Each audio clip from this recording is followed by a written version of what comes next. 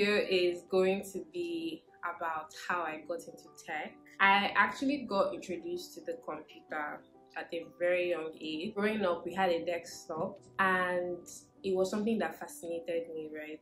I would do some stuff on the desktop. There was Paint, there was MS Word. So I would do like Mavis Beacon, I would do typing lessons. I mean, just have fun. And moving on to secondary school, that interest didn't die. I remember attending CS classes in school. I remember going for ICT competitions in school. After secondary school, going to the university, I mean, picking a course to study in university wasn't so hard. So I settled for computer science. I went to UNN. And moving to UNN, you got to like a period where we're meant to go for industrial training, like in 200 level. So I wanted to go somewhere that I would learn. Unfortunately for me, I figured out that I could actually pick a course to just learn how to program. That's where the concept of programming got to me.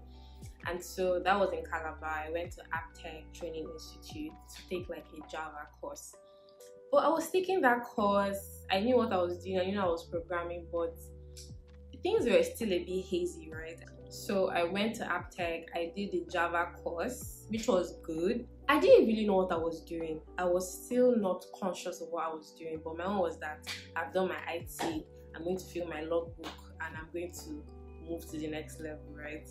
So after the experience I had at Aptech, I started learning about web development, right? Web development in school. HTML, CSS was a thing. So I went on Code Academy. I remember having like my notepad. I started learning about HTML tags, CSS components. I didn't even like what I was doing. No, I don't think so. So moving over, I'm done with my IT training at Aptech. I'm done with 200 level. Moving over to say 300 level, right? There's this incubation hub that we have in school, and in that space I met people that were actively coding as students. I also met people that have really gone far, like in their coding career and everything. So it was a really nice space to actually grow. Although the gender, this thing wasn't so equal, because I was seeing mostly guys. I hardly saw a girl, probably once or twice. But was it discouraging? Not really. So on a very interesting day, I actually met someone, and he's an Android developer in quotes. And remember previously that I talked about me learning web. Web wasn't for me. I just knew web development wasn't for me. So he said he's an Android developer, and I'm like, nice, I think I would like this. So I saw like an emulator stuff on his screen. He was building Android applications. So I got interested, and I asked him. He spoke about launching the app on Play Store and other stuff. And I was like, oh, so you can actually build something and like launch on Play Store and people can use on their phone. That is where my interest was like, boom, I'm going to learn this thing. I'm going to start building Android applications. I was excited. Remember that I actually did a course at Aptech Java. Luckily for me, the first prerequisite to learn Android development was Java. And when I found out, I was like, wow, look at God. And I remember going back to my hostel that day with my laptop. I was excited. Oh, I'm going to do Android. As much as that was the day that I made like the best decision of my life, that was actually where the wahala started. The challenges that I faced. I remember certain times where I'll be crying and I'll call this person, I'll be like, no, this is not for me again. And at the point I was like, I don't think I want to do this again. I mean, those doubts started coming in, but that was like the hard work that I needed to put in to be where I am today. And so there are a couple of things to learn from this journey, right? Although this video is going to be divided into 2 parts, second part will be how my Android development journey went, and I'll be talking more about how I built my first app in 4 months and launched it on Play Store. So if you'd like to know how that went, turn on your post notifications. So a few things to take away from this video from the beginning phase would be, that things would be knowing what you want, right? I would have gone with the whole wave of people are doing web dev, a lot of people around me are doing web dev. I hardly saw anybody that was building Android applications at that time. So I would have just gone with the wave like, oh, web dev is common, let me just follow the trend.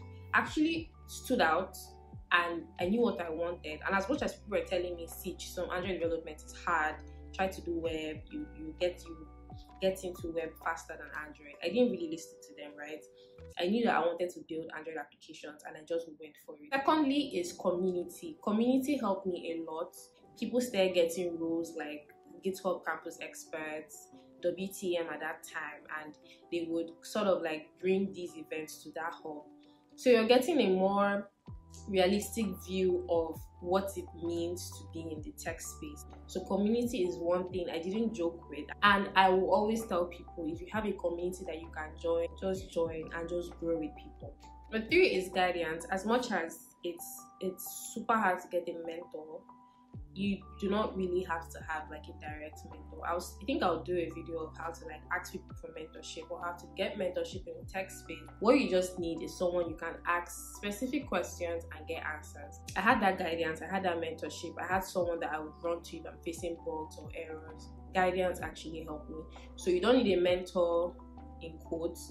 What you need is someone that, or some people, or even a community. Twitter is so good right now that if you post something that you're worried about, or if you post something that is giving you issues, might be a bug, might be confusion, if you just tweet about it and the public sees it, best believe that somebody is going to answer you. That's how awesome social media is.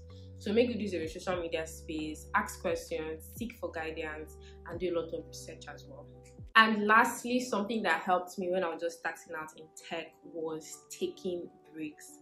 I knew that there's a time that I took like months break. I didn't do anything on Android. I didn't open my laptop. I was just being a normal, regular student. Did it help me? Yes, it did. So those are a couple of things that I learned. Coming into the tech space was something that changed my life. And I know the journey is just starting, but this is like exactly where it started from. Probably on the next video, I'm going to be talking about, like I said, how I built my first Android application all by myself, a personal project, and how I launched the application on Play Store. So if you enjoyed this video, give this video a thumbs up, and if you've not subscribed till now fam, we are almost at 1,000 subscribers by God's grace. So if you've not subscribed till now, I don't know what you're waiting for.